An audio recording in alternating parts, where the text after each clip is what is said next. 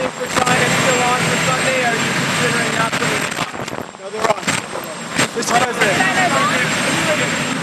We've taken in billions and billions of dollars from those tariffs. And as is starting to come out, if you look at Chinese government, China, what they've done with tariffs is very interesting. They've devalued their currency so much, which hurts them ultimately. It costs them much more to buy things outside of China.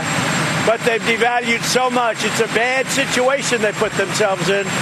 And I just saw, it came over the wires, that 13% of certain companies are going to be leaving China in the not-too-distant future. That's a big thing.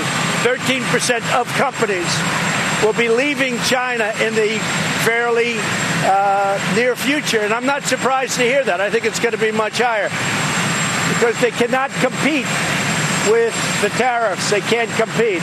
So they devalued their currency. They're pumping money in.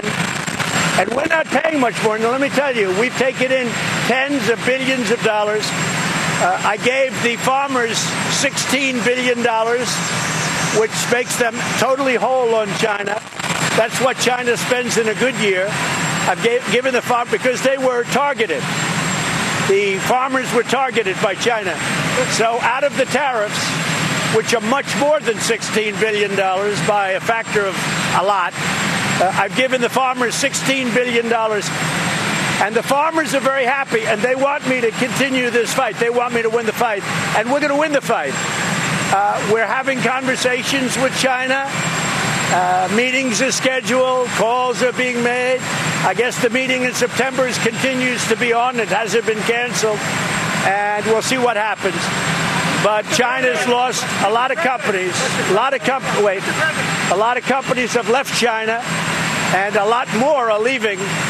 And they are not doing well. They're having the worst year they've had, I understand, in 61 years. That's a lot of years. Yeah, go ahead. Mr. President,